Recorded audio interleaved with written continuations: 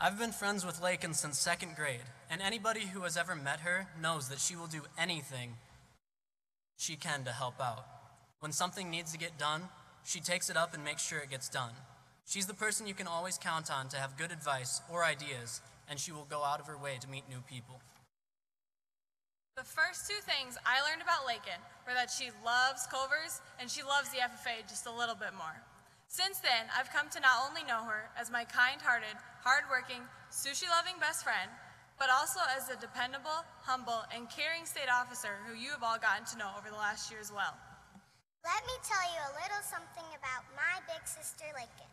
First of all, she loves pickles.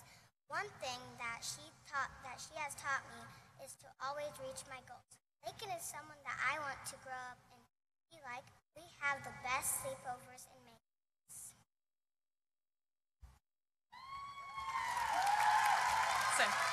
Our friend and my sister, Laken Mullinix.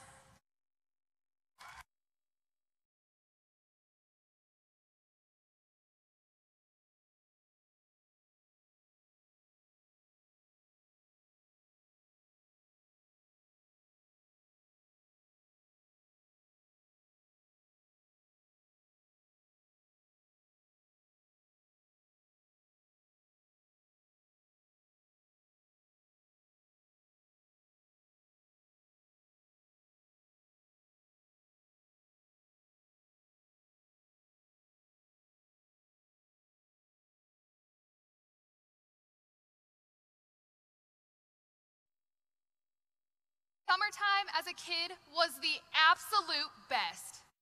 Growing up in the small town of Akron, most of my friends spent their summers the way I did mine, on the softball field. What's better than a night spent on the ball diamond, running the bases, sliding through the dirt, and celebrating with a DQ blizzard afterwards? Growing up in a town with a very successful softball team, it just seemed like everybody played. What would you do if you didn't? So summer after summer, I played, from a league in Sioux City to traveling all over the area for tournaments. As I grew older, I could see my interest in the sport fading, and my little sister Elena quickly catching up. She would fill in on our softball team, batting and fielding just as well as the girls who were 2 years older than her. She lived and breathed the sport, wanting nothing more than a summer spent on the ball diamond. Well, I began wishing I could spend my time elsewhere. The summer after 5th grade, I was at the pool with one of my only friends who wasn't in softball. I had practice later that afternoon, but I was swimming before I had to go. But since my mom was out of town and I was all by myself, and I thought I was really clever in 5th grade, I decided to skip softball practice. I didn't plan on telling my parents. I figured I'd had showered by the time my mom was home, and she never had to know. So around 5 o'clock, I snuck through the side door of my house, only to be greeted by my mom. As it turns out, she had gotten home early and came to softball practice to pick me up. I wasn't there. She sat me down and we had a long talk about why I skipped, and she told me that I didn't have to play softball anymore if I didn't want to. Though I chose to continue playing, the seasons began to drag on. By the end of the summer after 7th grade, I hated almost every minute I was playing. I rarely got on base. I was more scared of a line drive than willing to field it, and the thought of sliding through the dirt on a 90-degree day disgusted me. At that point, I knew my time on the field was over. I had accepted that I would never be good at softball if my heart wasn't in it. I was wasting my time on something that I didn't want to take any farther with me.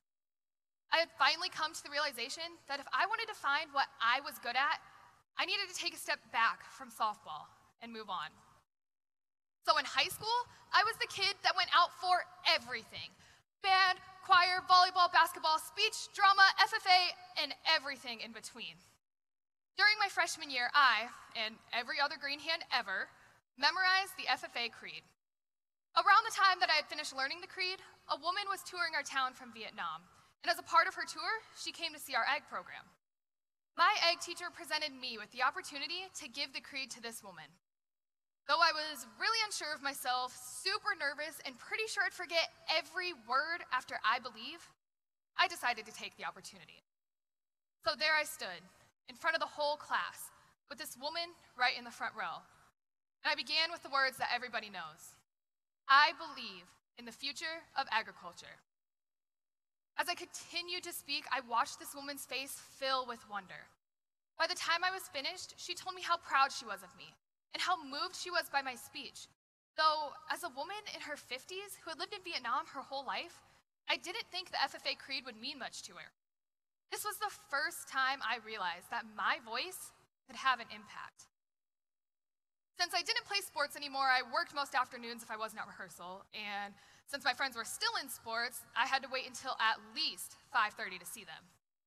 Though I thought my social life would be over when I stopped doing the same activities as my friends, it wasn't.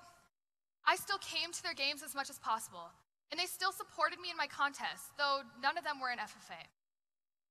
Though we weren't in the same activities, they still celebrated my successes. And after I gave the speech at our high school graduation, we walked out of the school for the last time together.